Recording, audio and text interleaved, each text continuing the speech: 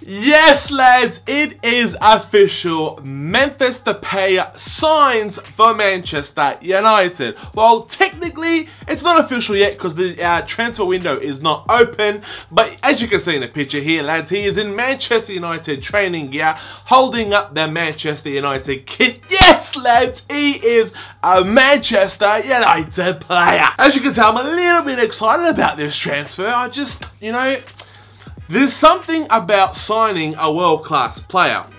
I'm not saying Memphis Depay is a world-class player. He's definitely not a world-class player.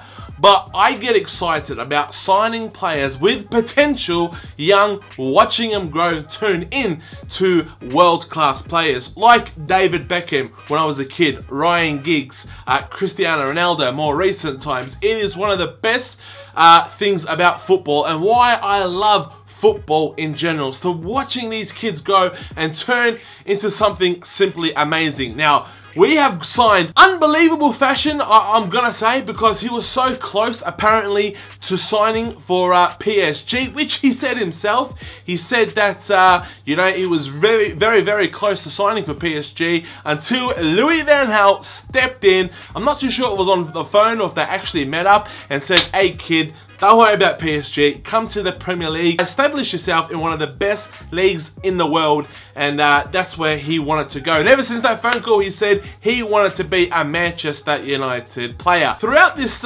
rumours and all these innuendos that was going on, it was apparently reported that he was going to go to Liverpool or United, but turns out Liverpool were never in the running from the get-go, which is nice as a Manchester United fan. But lads, it's been reported for £22 million, which nowadays, lads, that is pretty cheap considering young talent these guys. As you can see, Raheem Sterling, Liverpool want 40, 50 million for him. So for £22 million for Memphis Depay, sits well with me.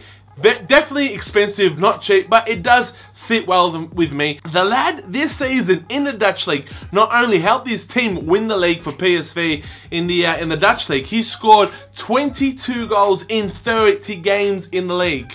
That is stunning. And not just that, in all competitions, he scored 28 goals in 40 games, which is unbelievable. But that brings me a question to myself, Is he going to make it in England? The Dutch League, no offense to the Dutch League, but you're nowhere near as more competitive as you are in the Premier League. Is Memphis Depay going to step up? Are we going to see him continuing to see him scoring 20+ goals in the Premier League? I don't think so. To be honest, I highly doubt that he will. Now, this is where this transfer potentially becomes dangerous. It's just as easily that Memphis Depay won't be a success at Manchester United as though he will be. And you just have to look at Adnan Januzaj. 2 years ago, you thought this kid is talented, he's going to be on his way, he's going to be doing dangerous things. This season, we didn't see him. And you can argue, I don't want to admit to it, but you can argue he was a bit of a flop this season.